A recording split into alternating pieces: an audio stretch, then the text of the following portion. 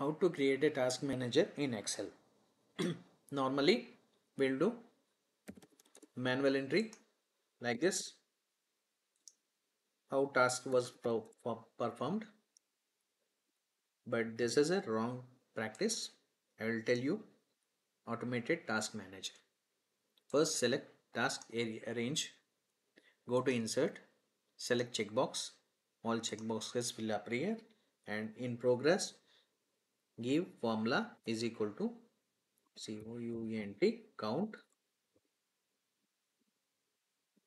if bracket open, select the range, comma, true, bracket close, divided by how many tasks you have performed.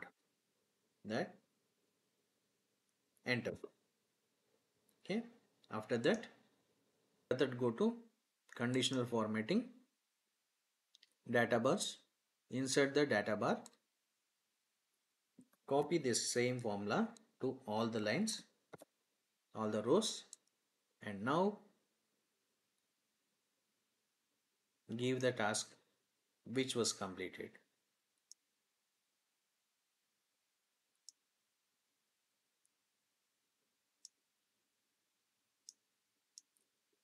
See, it is simple trick.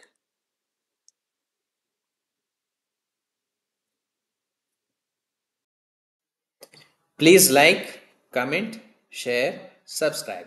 Thank you.